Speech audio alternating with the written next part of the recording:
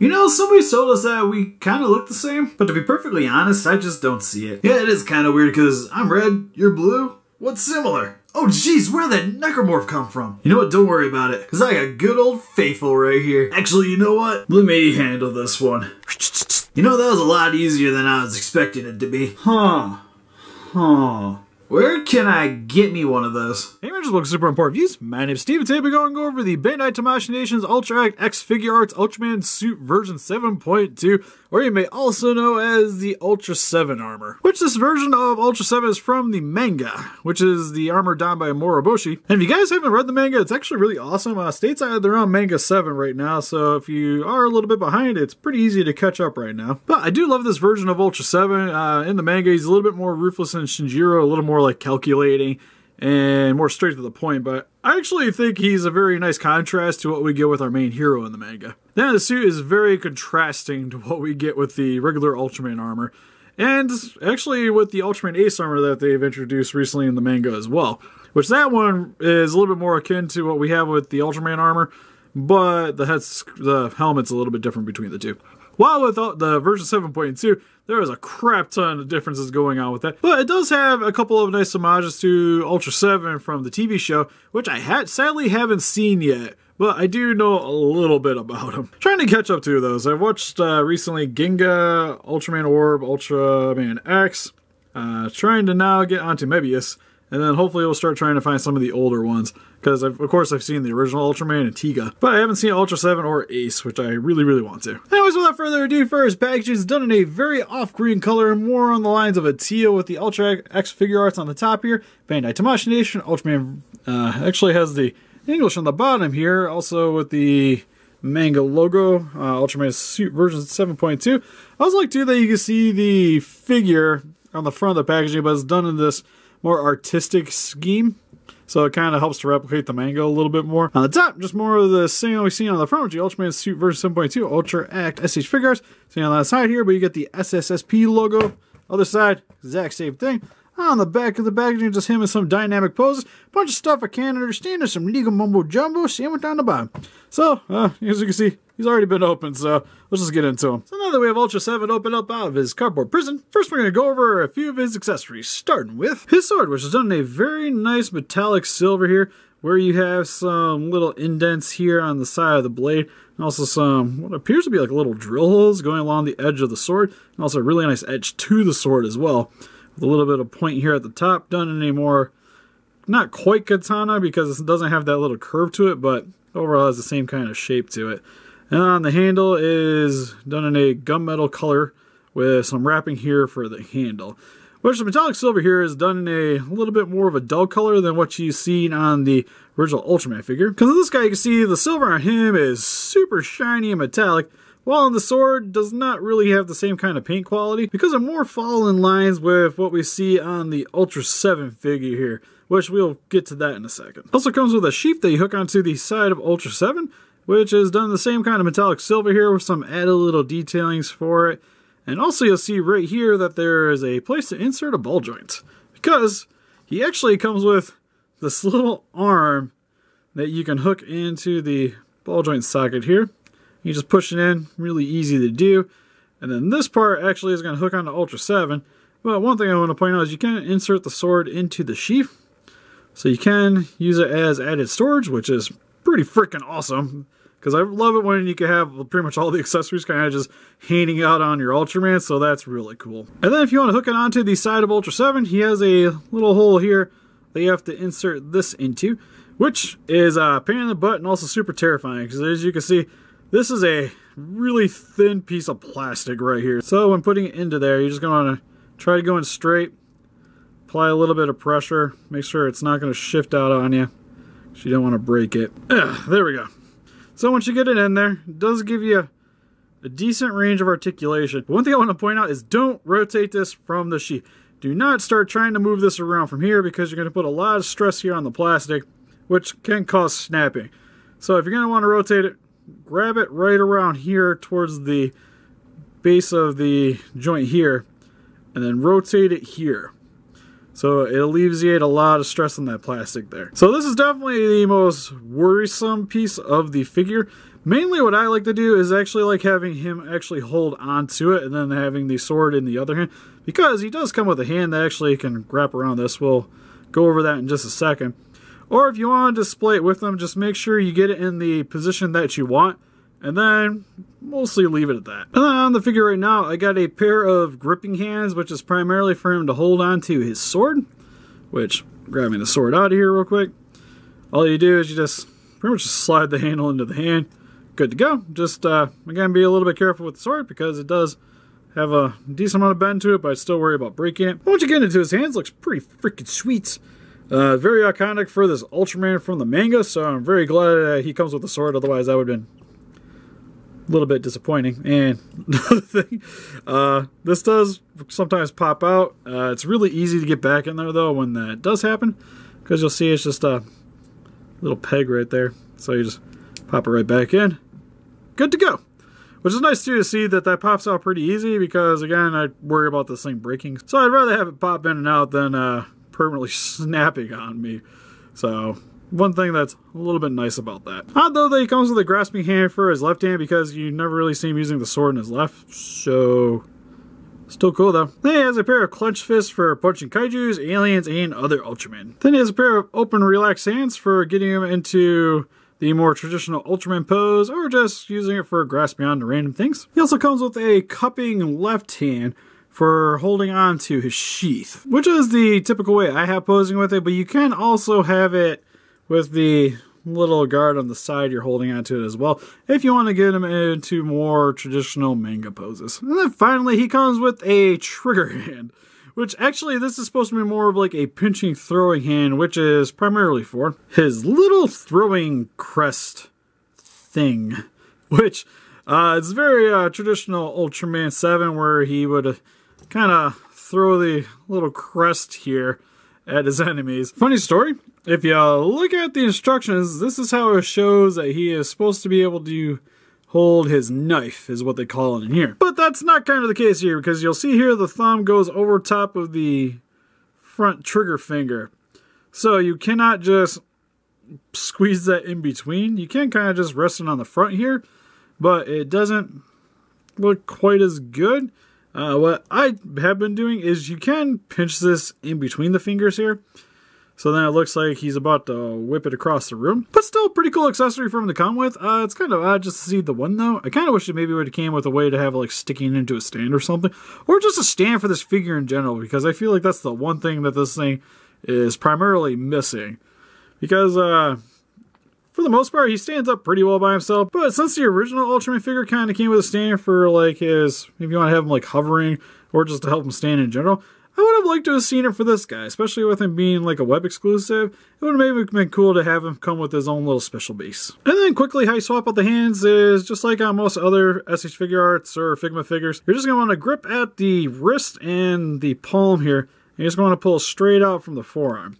So you just pull it out, grab which other hand you want to put into it, which I'm going to grab the clenched fist here. And you're just going to push straight into the forearm to alleviate stress on the ball joint here. And pretty simple to do. Then for a closer look at his details, for his paint job is done in a little bit of a dull metallic silver with some metallic red here for the add a little suiting, which overall looks good.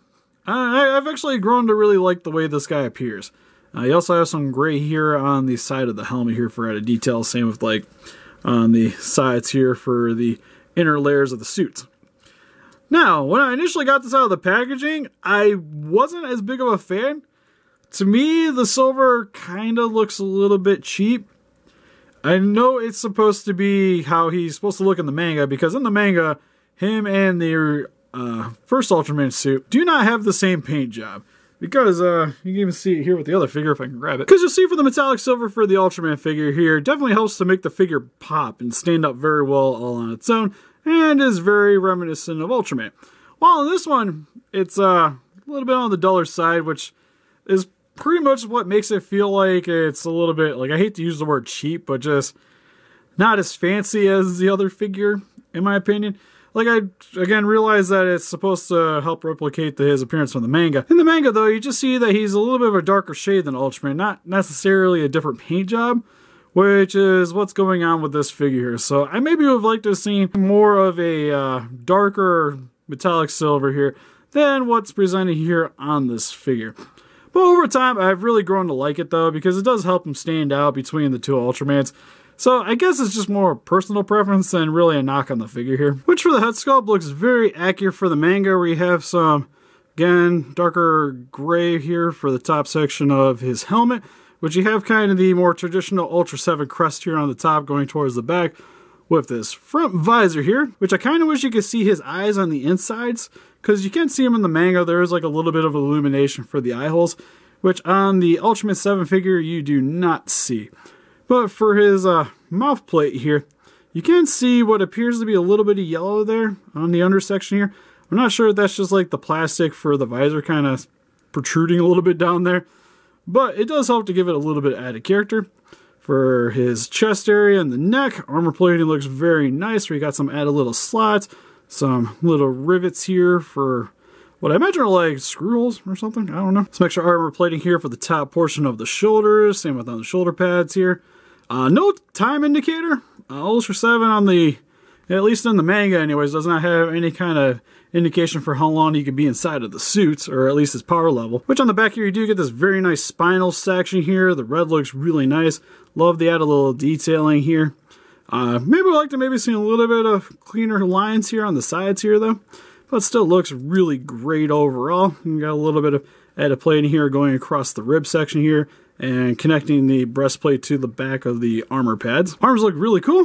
This is another part that's a little bit more in line with Ultraseven here, with these little armor plates coming down here on the bicep here with this armor plate on the shoulder pad. Moving down to his stomach, you can see more of the rivet holes. Same with these extra armor plates here on the sides of his waist, and some added little protection for his back end. For his thighs here, you can see the armor plating on the side here, and then the more traditional Ultraman red here for the inner sections. Got some knee pads. For his feet, also have a little bit of armor plating, but this actually kind of looks a little bit more hodgepodge. Like this is actually like strapping, kind of hooking everything together. But I imagine this is probably made out of metal as well. It just kind of gives that illusion like it's actual like strap supports. It's kind of odd looking. And then just some red feet here for the bottom. For his articulation, his head can look up about that far, down about that far. Has a really nice wiggle to it. Can rotate side to side. I think it can go all the way around. Yes, it can. So a lot of play here at the head. For his shoulders, can go up about that far, down about that far, all the way around. You can also extend these in and out for added articulation, so you can get the shoulders a little bit higher up, a little bit farther down. You can also rotate them forward and back. Sadly, no rotation here at the elbow, but it does have a double joint here, so you can get the bend pretty nice about that far up. Straightens up about that far. Hand can rotate all the way around. Also has a little bit of a wiggle to it. For his chest, can lean side to side. A little bit forward. Decent amount back though. So pretty nice little wiggle there. Can also rotate a little bit side to side. But the plating back here really gets in the way of that. Same with for the waist here as well. Not too much of a rotation here. A little bit forward. A little bit back. And a little bit of an added wiggle there. For his legs, you can extend these up and down to help add the articulation, so you can get him doing a decent forward kick, really nice back kick, and then can go out about that far sideways, then inwards about that far, and then you can kind of just adjust it accordingly afterwards to get the line back upright. So when you want to moving a lot, it's going to look odd, but you can do it. And his knees are on a double joint, so you can bend them inwards about that far, straighten them up about that far. No rotation here, but you do get a little bit of rotation here at the top section. If you pull it down, you get a lot more. And then for his feet, you can go about that far forward, that far back, but you can actually extend these downwards to add a little bit more to the articulation, and then you just push them back in to help clean up the lining. A little bit of rotation here as well. If you pull it out, you get a lot more of a rotation. Then he has a little bit of added articulation here at the toes. And for a quick comparison here, we have the Ultraman Manga version 7.2 compared next to the original Ultraman armor, which, again, kind of see the difference in the quality in the paint job. Well, not technically quality. I guess it's more just different paint styles. Still like this one better. And here is compared next to some other Ultraman figures with the SH Figuarts Ultraman and the Ultra Act Ultraman Mebius. And here is next to some SH Figuarts Ultraman Kaijus with Baltan and Zetone. And here is compared next to some Godzilla figures with the NECA GMK Godzilla and the SH Monster Art Shin Godzilla. So overall, Ultraman version 7.2, I think he's actually a pretty nice figure. The accessories work very well for this figure for what I've seen from the manga so far, with us being on volume 7. I know that they're making another Ultraseven figure. That one's going to come with a lot more accessories, which is also, I imagine, going to be a web exclusive, just like this one. And like all of them from here on out, it seems, because the Ultraman Ace is web exclusive. They're coming out Bemular, that is also web exclusive, so it makes these figures a little bit hard to get a hold of, which is a bit frustrating. Because for me, that's probably the biggest negative of this guy, is just how hard it is to get a hold of him, because outside of certain Japanese websites, trying to pick this guy up stateside, you're going to pay an arm and a leg for him. With this guy being on Big Bad Toy Store, I think he was right around $120. But if you order him from, say, Nippon Yasan or from Bandai Premium themselves, you know he's going to run you a little over $60. That being said, I don't think you're going to find him on there anymore, so more likely you're going to have to try to get this guy off eBay if you're going to want to purchase him now.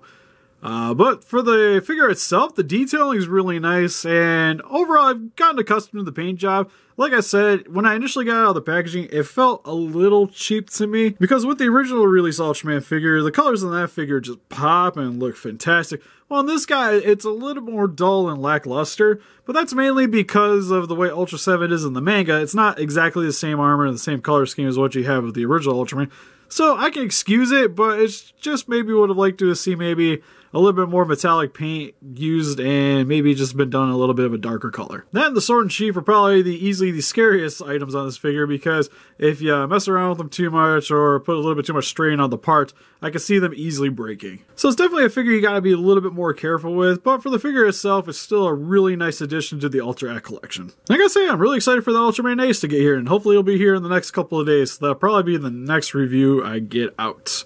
Unless Biolante shows up, then that'll be definitely on the forefront. But what do you guys think? Have you guys picked up the Ultraman version 7.2 figure? Or what's your guys' favorite character from the manga? Or is Ultraman or just more your thing? Please let us know in the comments. Look closer pictures of this guy on our website if you want to click the link in the description below. We also have a Patreon account if you guys would like to help support the channel. Also link in the description below. And help us defeat those kaijus by hitting that like button, subscribe, become a ranger today, and see you guys in the next video. Bye bye.